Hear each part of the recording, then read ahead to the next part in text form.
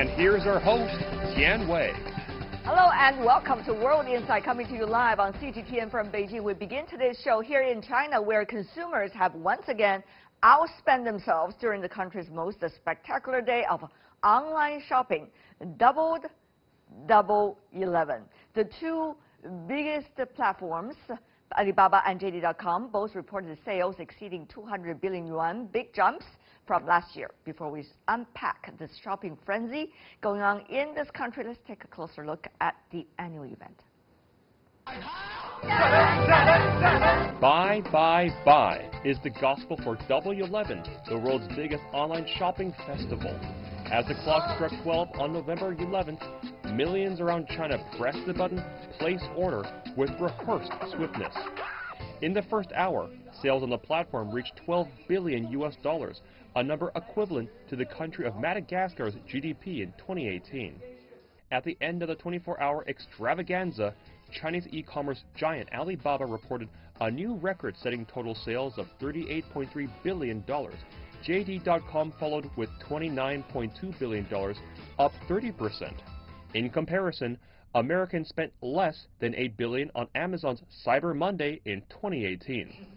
This explains why, despite the ongoing China-U.S. trade row, international brands have only shown increased enthusiasm to connect with the market in the East, learning ways to get into Chinese shoppers' hearts and pockets. As cheers for sales subdued, concerns are reflected upon.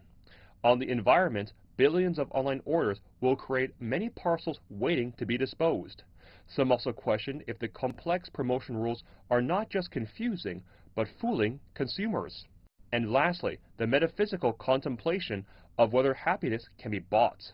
Double 11 was invented a decade ago by an Alibaba executive to play with the idea of Singles Day. 10 years later, sales figures have skyrocketed, but the loneliness might still linger.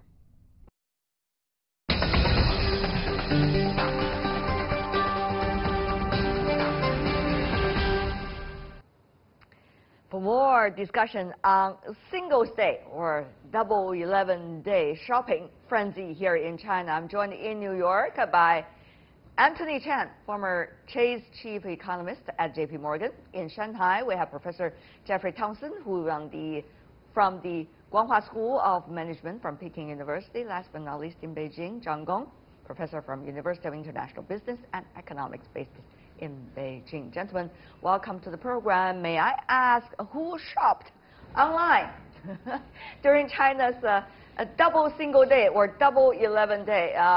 Should I ask John? John, did you do that? I am very proud to announce that I didn't do any shopping. Oh, you're not contributing, not that much. What about you, Jeffrey? It's too busy. Well, I was actually in Hangzhou with Alibaba management, so I actually spent some time with the live streamer. Yeah, so I was but what kind about of, money? Involved Did you in a spend little online? bit. No, I'm pretty cheap. I don't spend much money. Okay, let me also go to Anthony. What about you from the U.S.? Did you also feel the heat coming all the way across the Pacific? Absolutely, and in fact, I did shop because 2 weeks ago I was speaking at an IPO conference in Shenzhen, and everybody was very excited about Singles Day coming. So I think it was contagious. So I made it a point to order stuff online on China's Singles Day. Right, without really going all the way into details about what exactly you ordered online, gentlemen. So let me ask you, putting jokes aside, you know, people talk about the status of the Chinese economy. Obviously, the numbers are quite impressive. From Alibaba, 268.4 billion. Did I recite that right? And also from Jingdong or JD.com is also more than 200 billion. Impressive numbers really behind it. What does that say, Professor Townsend? Well, I mean, it sort of puts to rest a couple ideas like Chinese consumer spending is slowing down in a major way, or that the U.S.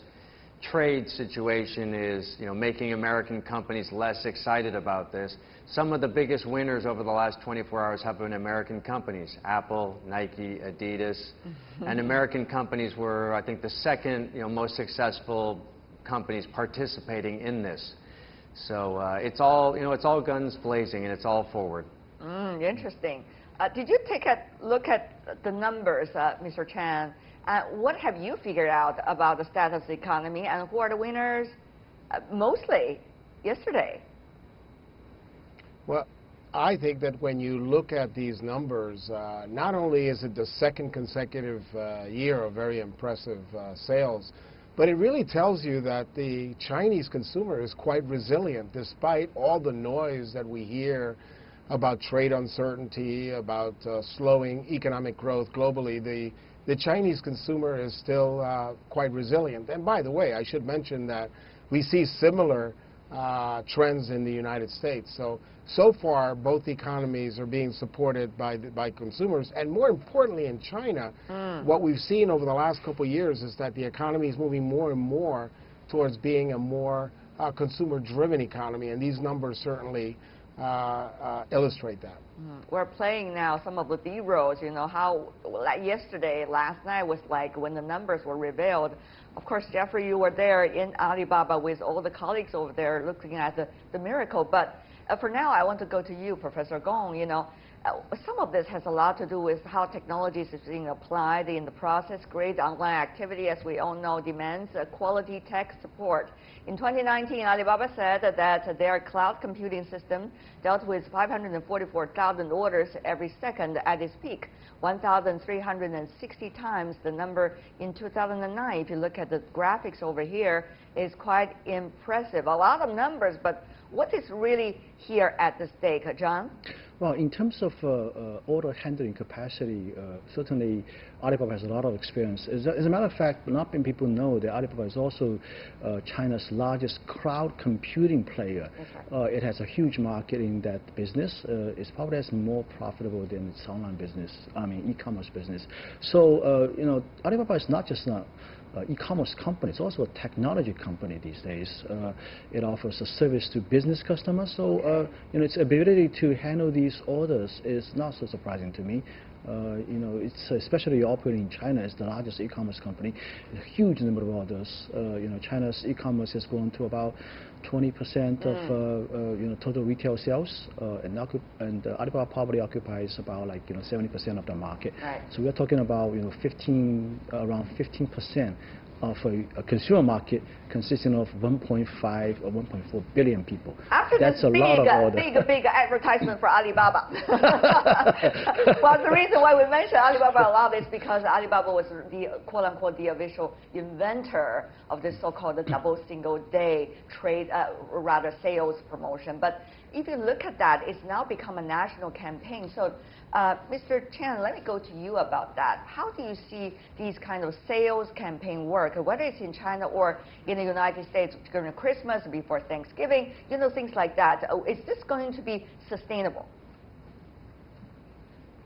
I think it is because not only in China, but also certainly in America, and I've seen this firsthand, when more and more people reach some sort of a critical mass of things that people are doing, everybody else wants to join in. When you ask the question, did you shop on Singles Day? Here, when people ask the question, did you shop on Prime Day for Amazon? Everybody wants to say yes, and so they almost shop on Prime Day because they know they're going to be asked, and they don't want to be left out of this process. So the more this builds, the more momentum it continues. So I suspect that online shopping will continue to grow moving forward. Now we do see some slight wrinkles in the trends. Gen Zs, for example, now there's some talk that they also like to visit the brick and mortar stores. But by and large, that trend is pretty well entrenched, that more and more people are getting excited about ordering online. And why not take advantage of it? Professor Thompson, is it more a trend or is it more a fad? I think, you know, on the consumer side, especially Chinese consumers, they change so quickly, right? I mean, shopping online, even in a big festival like Singles Day, is very different now than it was 3 to 4 years ago. It's a lot more about entertainment. It's a lot more about having fun, about watching live streaming, about chatting, not so much about let's just get discounts. I mean, it's moved well beyond that. But on the flip side is the fact that this is actually an incredibly important day for merchants and brands, where they can roll out new products find new customers, get a huge amount of data in one move that informs a lot of their strategy. So it's kind of a huge event for merchants as well. And that's not a fad. That's, pretty key to their strategies. Do you agree with that, Mr. Gong, that it's going to be part of the business culture, it's also going to be part of the, society culture to entertain and also buy at the same time?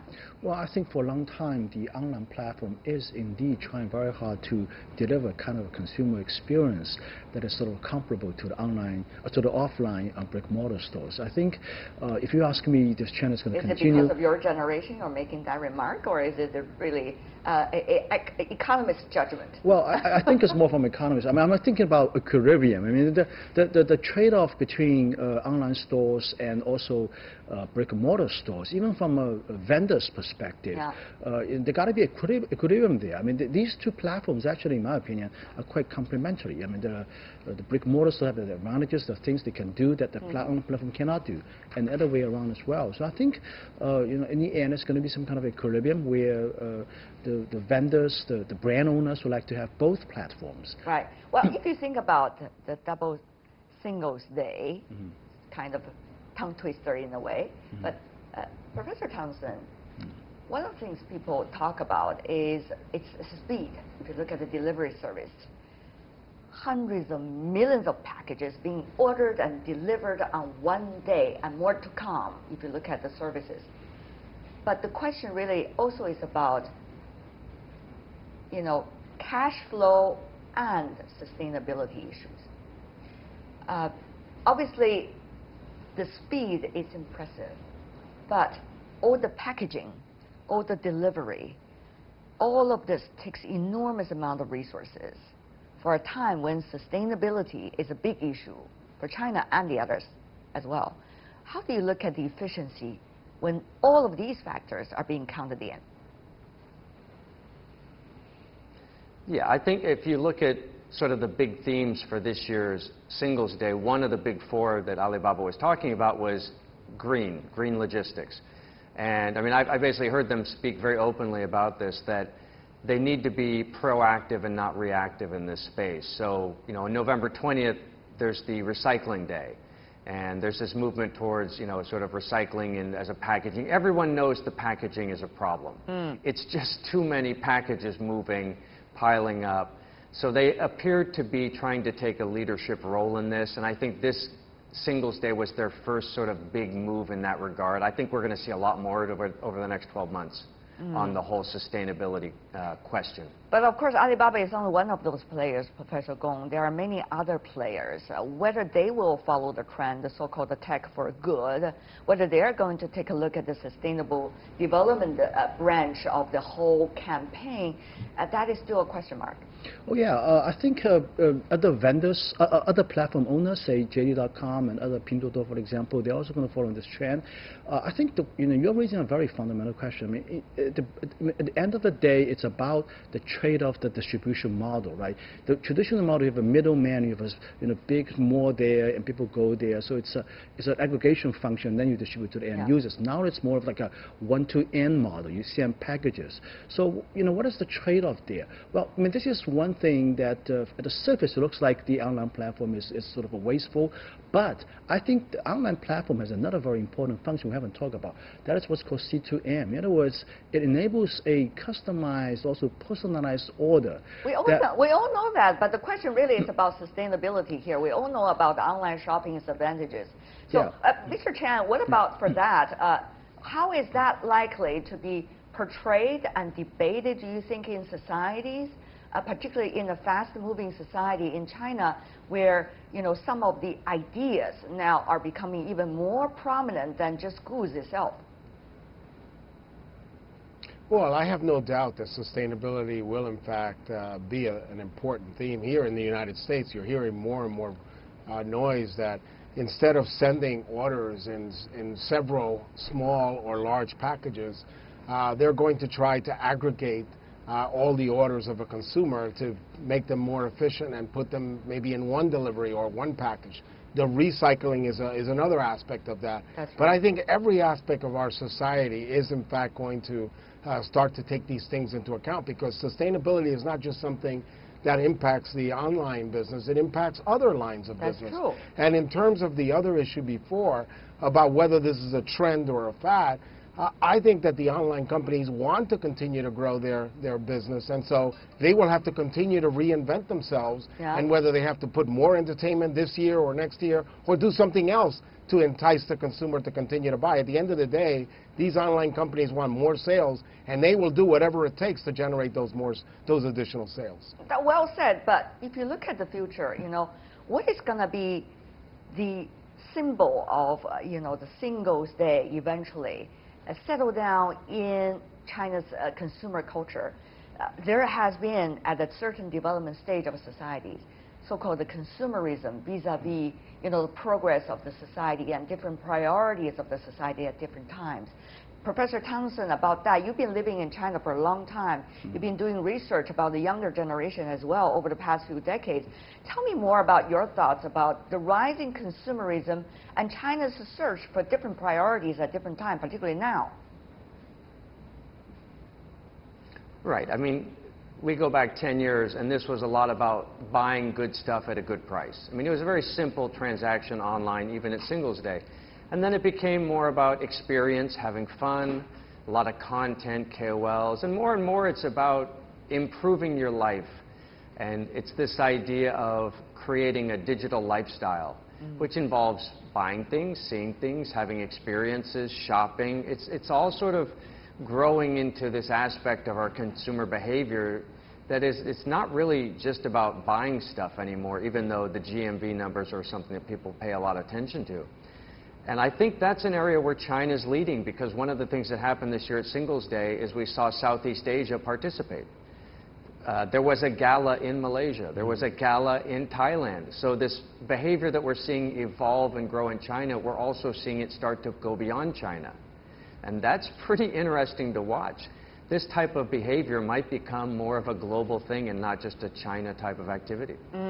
Professor Gong, of course, the EWTP has been something advocated by Jack Ma for several years. And now, do you see that is happening around the world? And how is that crystallized by the Singles' Day? By the way, what about the earlier question I asked to Mr. Townsend about the future of this trend? Consumer. Well, Alibaba is going to keep expanding. It's going to expand overseas. It's going to expand into countries that it sees an advantage.